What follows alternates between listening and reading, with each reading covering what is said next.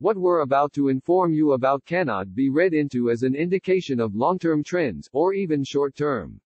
The state of exhibition and the domestic box office is changing by the hour in the current coronavirus climate, and by tomorrow or even before next Friday we could be looking at a different theatrical landscape. The lingo comping is used by distribution and exhibition executives when discussing the historical comparison of titles at the box office or market conditions, and when it comes to this weekend at the box office, which saw a 22-year low of $55.3 million, minus 45% from last weekend. According to CompSCA this morning, there is no comp, not even the post-9/11 period, to what is occurring now at the marketplace. We're in a very unique scenario for moviegoing, which has long been cherished and heralded as the industry that bucked the Great Depression. While this weekend saw roughly 109 theater closings, as many as 25 overnight, in markets such as New York, Philadelphia, Boston, Washington, D.C., Seattle, San Francisco and more, I'm told that they're largely smaller theaters either complying with their local laws, or weathering unfortunate financial circumstances. Most AMC, Regal and Cinemark circuits remain open, as they vary their capacities in the 50% range and practicing social distancing policies and staggered seating as they vie to keep the lights on. All are ensuring heightened cleaning and hygiene practices throughout their theaters, not just auditoriums, but in food prep areas and bathrooms, and all are in close contact with the CDC, health authorities, etc. Here in Los Angeles, ArcLight Cinema's president and COO Ted Mundorf released a statement to moviegoers saying that starting yesterday, the chain's social distancing policy entails selling seats in every other row and ask that guests choose seats with adequate space between other parties. Our ticketing system has been updated accordingly and the closed rows will show as blocked, not available for sale. This seating limitation will ensure that we are under recommended occupancy guidelines. That seating situation is one that many venues have been experimenting with over the weekend. The circuits are doing a phenomenal job of being respectful to local government ordinances while at the same time trying to serve the community, Universal Domestic Distribution boss Jim Orr told Deadline this morning about those exhibitors braving the marketplace over the weekend. With the majors in recent days moving such big picks from the schedule, i.e., No Time to Die, Mulan, and A Quiet Place Part 2 among others, most exhibitors get in, and aren't ticked off at the majors. This weekend isn't like last weekend as consumers have headed to stores to empty shelves as they prepare to self-quarantine. There's too much drastic going on in the marketplace. I've heard this has created a headache for the pre-sales part of the industry as a number of titles, such as Mulan and No Time to Die, had to be refunded. Depending on an exhibitor's server, that has been painstaking for some as they are being forced to reduce their staffs during this low traffic time. Below is a slew of topics on the current exhibition environment right now. With no major studio-wide releases until Easter weekend, what will movie theaters do? As of this minute, assuming coronavirus conditions ease in the next few weeks, DreamWorks Animation, Universal's Trolls World Tour is expected to bring moviegoers back on Easter weekend, April 10th, but many know that comes with asterisk. Says one exhibition vet who has been programming for decades, I was told during hard times in the business, to do it with class. That means bringing back the Oscar season titles or programming popular catalog titles, i.e. Marvel movies, Inception, 2001, A Space Odyssey, Raiders of the Lost Ark, Ghostbusters, Star Wars, etc. Many of these movies would be geared toward the prime movie-going demo of older males, who are more apt to head out of the house during this time, than say females and older demos. I hear that Disney was offering the Fox library to exhibitors at generous terms to program. The key for exhibitors on catalog titles, cut ticket price to $5 or $10 and hopefully reap the rest in concessions. Now is the time to get creative, says the same exhibition vet. Also, we're apt to see older releases from this year regaining screens.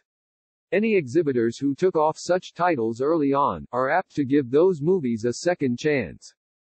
While catalog titles and older holdovers will return at favorable terms to exhibition, I hear that recent wide releases, Bloodshot, Onward, I Still Believe and The Hunt were built at the typical scalable norms which see the majority of the gross, around 50% to 60%, going to the studio in early weeks, a percentage break that eventually works its way to a theater's favor in later weeks as they continue to hold a movie. What about kids being off from school? Won't that be good for business? That's the hope by both distributors and exhibitors, that kids get bored and eventually head out, but no one can say that with certainty at this point in time. According to the Comsca calendar, as of this Monday, there were originally 21% K-12 schools off and 29% colleges. Those numbers could be higher. There's also the situation that many schools are keeping students in check at home with virtual classes. With the lack of major studio product on screens, isn't this a great time for independent movies to gain more ground in their first weekend releases and second weekend breaks? Yes and no. This weekend we saw Focus Features Emma at 1,732 locations, plus 167, but its fourth weekend box office fell 71% with $1.37 million from last weekend's $4.8 million. The audience for indie and specialty fare are older and higher educated people, which are the folks who aren't heading to the movies in droves in the coronavirus climate.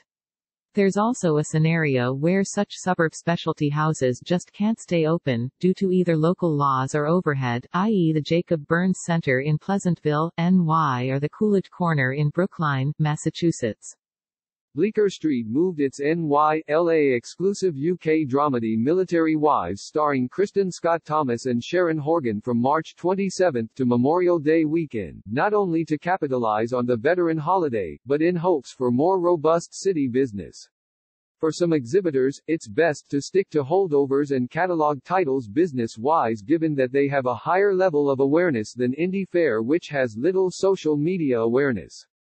Currently, Sony Pictures Classics is sticking to the NY/LA 4-theater release of Michelangelo Cavino's Bromance Cannes Film Festival comedy The Climb next weekend and their Charm City Kings going 12 to 15 screens in NY/LA, Baltimore on Easter weekend April 10, followed by a 1,250 theater break on April 17, which was the label's original plan. There's a possibility SPC might add more bookings as they get closer to April 17. The movie, directed by Angel Manuel Soto, made its world premiere at Sundance, and tells the story of 14-year-old Mouse who desperately wants to join the Midnight Clique, an infamous group of Baltimore dirt bike riders who rule the summertime streets. Which markets got hurt the hardest this weekend? Montreal, Canada, -72%, $209,000, Boston, -65%, $509,000, New York, -64%, $1.469 million, third best market this weekend, and Philadelphia, -62%, $551,000. According to CNN's coronavirus cases state map, New York now counts the most in the nation at 729, surpassing Washington State's 642. Seattle-Tacoma is down only 47% at the weekend box office, earning $576,000 over the last 2 days. Los Angeles, which is typically the number one market every weekend, remained just that over the last 2 days, but was off 53% with $2.6 million from the same Friday to Saturday period a week ago. California currently has the third most cases in the country at 286 with a bulk in the northern part of the state. San Francisco, which saw most of its exhibition shut down sans Big Gun Theaters the Century and Metreon overall grossed $889,000 this weekend, -58%. But there was some buoyancy in other markets. For example, Dallas, which is typically the number 5 market in a given weekend, was number 2, $1.47 million, only off 29% this weekend versus last, while Phoenix, which typically ranks number 9, was number 4, with $1.1 million, off only 26%. That indicates that those markets weren't hit as hard as others. Chicago was the 5th best market of the weekend with $922,000, -55% from last weekend. Illinois ranks 10th with 64 coronavirus cases. Weren't the capacity restrictions put in place at cinemas partly to blame for this weekend's downturn? I've been told repeatedly by distribution that those capacity restrictions aren't at fault. If business was robust for a particular showtime, then another showtime would be added.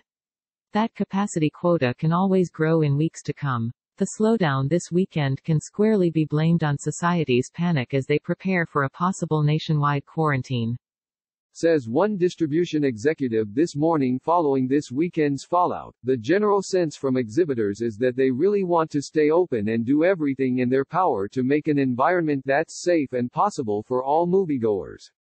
They're going to keep their doors open as long as they can, as long as the ordinances don't prevent them. Curtailment is the operative word. When we come out of all of this, I think the industry would like to say that the one business that beat the coronavirus was moviegoing.